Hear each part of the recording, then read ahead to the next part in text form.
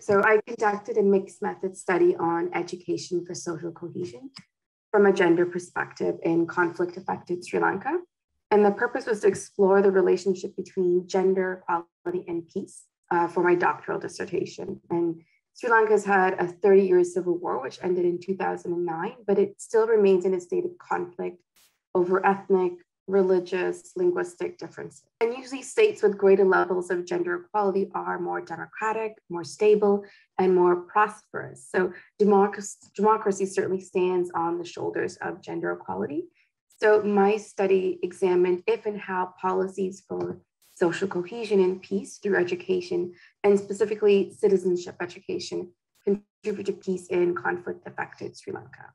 So through a document analysis of the grade 6 to 9 citizenship textbooks, interviews and surveys with teachers and students, and classrooms and school observations in 13 schools across 4 provinces, I looked at how policies related to education for social cohesion are appropriated and enacted within schools and classrooms, and how students consequently understand their roles as citizens in a country experiencing a protracted conflict. So the results of my research provide empirical evidence that societies experiencing major conflict often have longstanding patterns of gender inequity and discrimination, and also that the knowledge and skills of work across gender differences also contribute to working across other types of differences, such as ethnic or religious differences. And so the qualitative and quantitative findings show that there is a positive relationship between participants' perspectives on gender equality and social cohesion and other forms of working across differences or seeing other people's perspectives. Further, patriarchal values transmitted through school practices and the curriculum undermine democracy and contribute to harmful masculinities, leading to violence in schools and the community. And this relationship is further magnified by community level violence, including war and military occupation, particularly in the northern parts of the country. So education's capacity to promote social cohesion in Sri Lanka is largely limited due to a state-centric sort of belligerent approach to notions of citizenship and citizenship education, which is primarily focused on developing a personally responsible citizen rather than a social justice-oriented one. And not surprisingly, these findings are in line with sort of the broader socio-political reality of Sri Lanka, which is increasingly a tendency towards authoritarianism.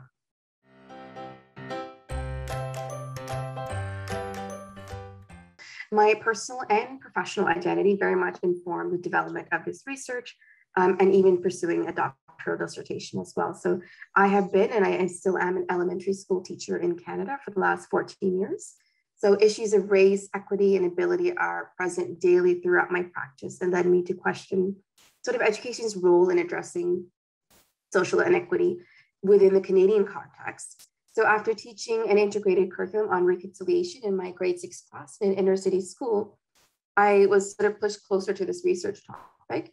And the cross-curricular approach included teaching math, language, and social studies through a social justice lens, by focusing on Canada's relationship with Indigenous communities and the impacts of residential schools.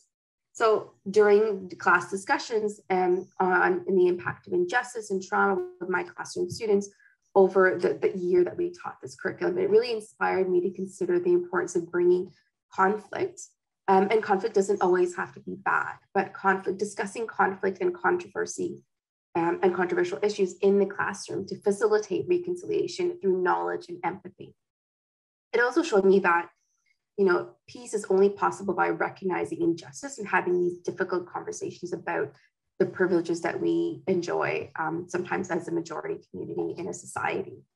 So the Sri Lankan context was an obvious choice for me, given my personal connection to the country. As an ethnic minority Tamil, I was born and raised in Sri Lanka, and I came to Canada as a child due to the war.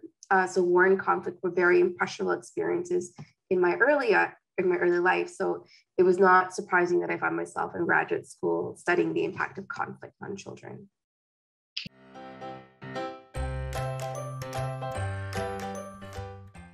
So the process of conducting this research taught me about the important role that educators and schools have in fostering resilience and hope in the face of sort of insurmountable challenges resulting from war. particularly among students and teachers that I met among the ethnic minority participants living in the conflict-affected regions in the northern parts of the country. It also brought to light the limitations of education that need to be acknowledged and addressed by other systems and institutions in society and within peace education research overall.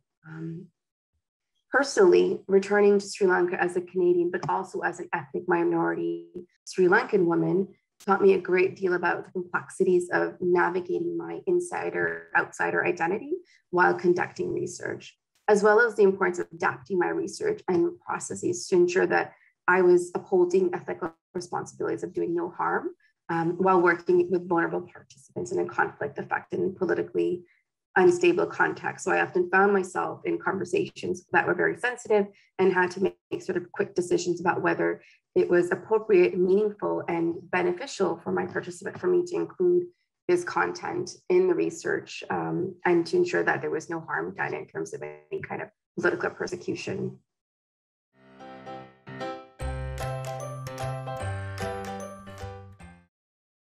My research found that despite the many challenges to building peace through education, in which there are many challenges and limitations, there was a great deal of resiliency and agency. So teachers in schools can make small incremental changes towards peace.